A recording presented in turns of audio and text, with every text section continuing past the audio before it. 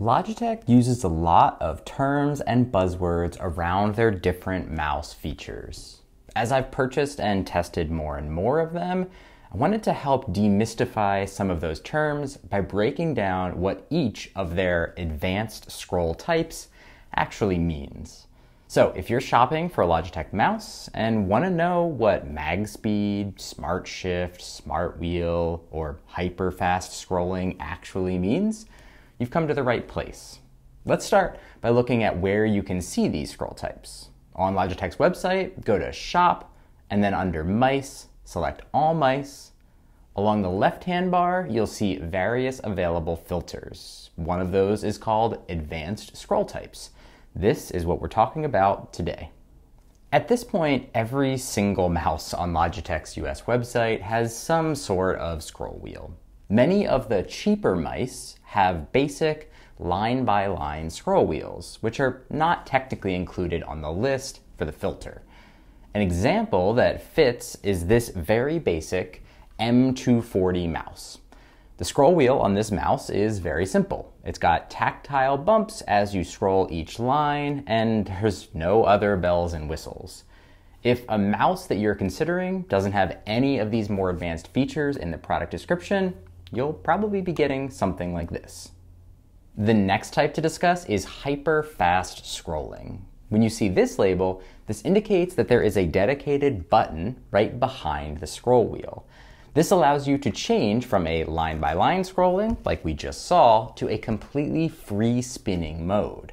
This is the M705 Marathon mouse. It has a pretty standard line-by-line scroll, but using this button on top, you can change it to a completely free spinning wheel, giving you access to this super fast or hyper fast scrolling that will just spin and spin and spin. When you're done, you can just hit the button again and it's right back to normal scrolling. In some cases, like with this Marathon mouse, this button is actually mechanically changing something internally in the mouse. You can even see the wheel move slightly when pressing on the button. On some of the more advanced wheels, like the one on the MX Master, this button has a similar impact, but is actually making an electronic change rather than a mechanical one. This is evidenced by the fact that the button engages hyper-fast scrolling only when this mouse is powered on. With the power button off, the button doesn't have any impact. Next up is the tilt wheel. Having a tilt wheel allows you to push the scroll wheel to the left or to the right, allowing you to scroll sideways across your screen. This is particularly useful if you work in large spreadsheets, editing software for photos or videos, or in any other particularly wide software. I'm actually surprised that these tilt wheels aren't more prevalent across the lineup, as they can be super useful. This is the M720 Triathlon mouse. This has a tilt wheel, which can be identified with the small arrows on either side of the wheel. I'm assuming this is done so that you don't go pushing super hard and possibly even breaking wheels that don't support tilt. If your mouse doesn't have tilt and it's something that you find useful, don't fret just yet. Many programs support side scrolling by holding down Shift and using your regular scroll wheel, and some mice, like the MX Anywhere for example, even support side scrolling by holding down one of the side buttons and using your regular scroll wheel. So consider all of these options before buying a mouse just because it has a tilt wheel. Outside of the tilt wheel and the other workarounds that we just talked through, there is one other way to scroll sideways, and that's the use of a thumb wheel. Now, unfortunately, Logitech only has one mouse in their lineup that has a thumb wheel, and it's their most expensive mouse, the MX Master. Now, this scroll wheel sits on the side of the mouse and, as you'd expect, lets you scroll side to side rather than up and down. It's even better than the tilt wheel, as it gives you a lot more flexibility and precision. Plus, you can optionally configure it to perform different functions using the Logi Options Plus program, which is pretty darn cool and can be really useful if you've got specific needs. You could have it scroll side to side when you're in Excel, for example, but then you could control volume with it when you're using Zoom, and you could move between Chrome tabs when you're in Google Chrome. It's a very handy feature indeed. The last two are the big ones, Smartwheels and MagSpeed.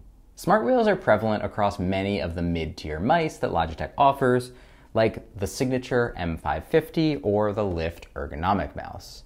When you use them, you'll experience line-by-line tactile scrolling, similar to a very basic scroll wheel. What makes it smart, though, is that it'll adjust your scrolling speed based on how quickly you spin the wheel.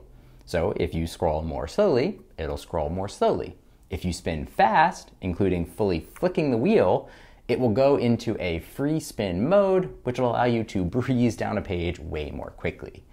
Once you start using a more advanced scroll wheel like this, it's pretty tough to go back to the basics. Finally, we have MagSpeed, the best, most high-end and feature-rich scroll wheel that Logitech has created to date. The scroll wheel can be found exclusively on the MX Master and the MX Anywhere mice. It uses some internal electromagnets to dynamically alter the behavior of the scroll wheel in real time. When you slowly scroll, you'll feel small tactile bumps. When you spin the wheel more quickly, the magnets will disengage fully and the wheel becomes completely free spinning. With a bit of practice, this gets you zipping around pages effortlessly.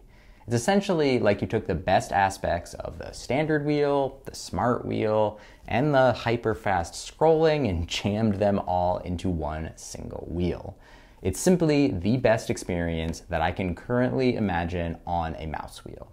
This dynamic switching between magnetic modes on the MagSpeed wheel is also known as Smartshift.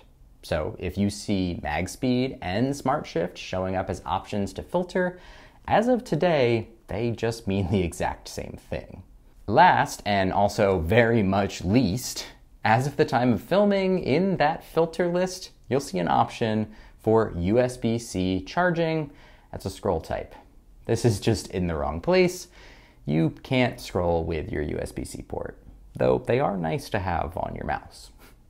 Hopefully you found this guide helpful. Let me know in the comments if you have any thoughts or feedback. Consider a like or a subscribe, and I will see you in the next one.